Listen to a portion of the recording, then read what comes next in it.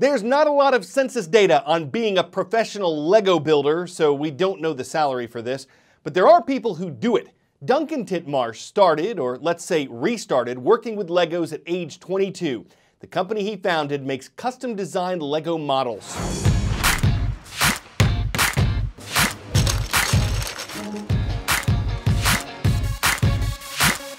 Hi, I'm Duncan Titmarsh. I'm the only Lego certified professional in the UK.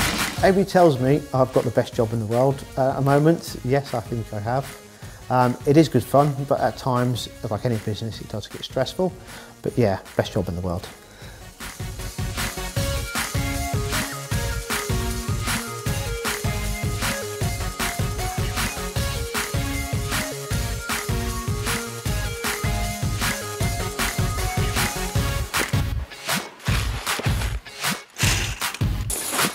Look at that colour. The trouble is we've got 40,000 to use up.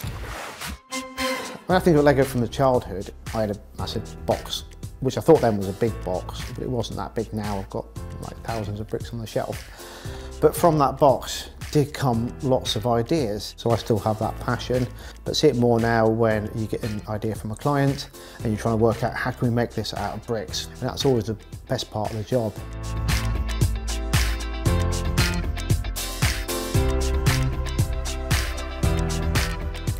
Do I dream in Lego? Occasionally I do. If I think I've done everything with Lego across my mind, something new comes up that you could do.